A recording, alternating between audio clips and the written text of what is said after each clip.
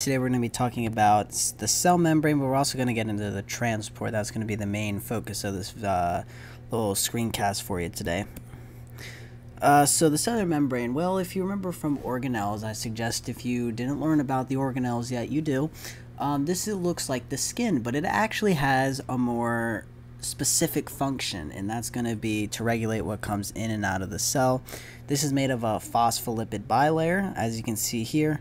Phospholipid is that little head with two little tails on it. You have the hydrophobic nonpolar tails. So this thing does not like water. These tails in here do not like water. And we have the hydrophilic, water-loving polar heads. These things like water.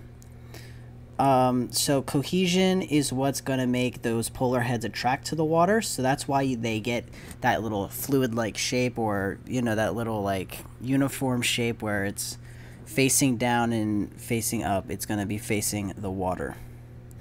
Some extra parts of the cell membrane. First, you got proteins.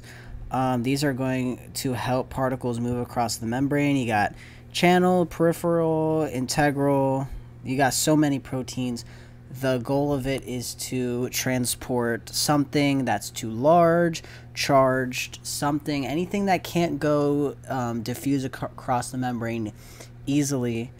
We're going to need those proteins to help. Carbs are going to act as identification tags, and cholesterol is going to anchor that membrane down. Semi-permeability in the cellular membrane. What is permeability? Well, it's a measurement of the ability for things to allow particles to pass through it. So, some particles can pass through, others cannot. That means semi-permeable. Some things can pass through, others cannot. And in this diagram here, you can kind of see that example. You're going to have high permeability here because you have a lot of cracks of water in this example. Water is going to be able to go through here very fast, but low permeability, you see so tightly packed, basically no water is getting through there. So we have cell transport next. If molecules are not evenly spread out, they will do so. That's called diffusion. Concentration refers to the amount of a particle in a solution. So if you have a high concentration, you have a lot of particles. If you have a low concentration, you have a low amount of particles. The movement is high to low. It's called a gradient. So in this little can here, you know, you ever spray like an aerosol can for Febreze?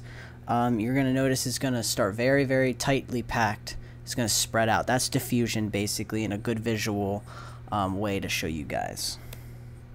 So we're going to start with passive transport first. There's two types. There's passive and active. First, we have passive. This is high to low and does not need energy. And there's three kinds. We have simple, facilitated, and osmosis. Your first one, passive. This is movement of small particles across the membrane. No help is needed by, say, the proteins that we talked about earlier, which is actually how we get to facilitated transport. If you have larger or charged particles, you need a protein because it's not going to be able to pass through the membrane easily. So we have a channel and we have a carrier. The channel is just, think about it, just a channel, like a canal, and they're going to go through there. You have a carrier protein, which is kind of going to wrap around your molecule, and it's going to help it go down. And lastly, our third way of passive transport is osmosis. And this is a heavy topic on itself. I'm going to actually make another video on osmosis and how to just going to really solidify it for you guys. But it's water across the membrane moving high to low. So water is going to move where the solute goes. And I highly recommend you do check out my osmosis video. This is just the basics for now. Osmosis is something that you could spend a whole day on in a classroom on. It's that important to understand.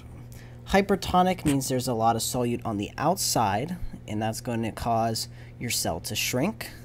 You have isotonic, which is a balanced state of water coming in and out of the cell. You have hypotonic. That means there's a lot of solute inside the cell, so water is going to follow. Now we have active transport. This is movement from low to high, or moving against that concentration gradient. ATP / energy in general is required here. So proteins will act as pumps here. We also have vesicles, but we'll get to that in a second. Actually, we have it right here. It's called bulk transport, and this is using your vesicles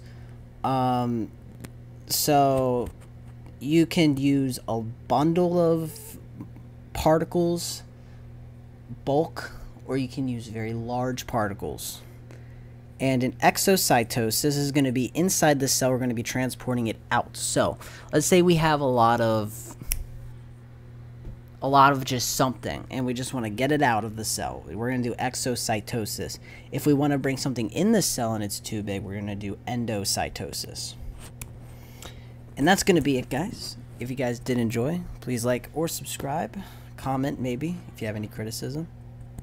Thank you guys for watching. Have a good one. Bye-bye.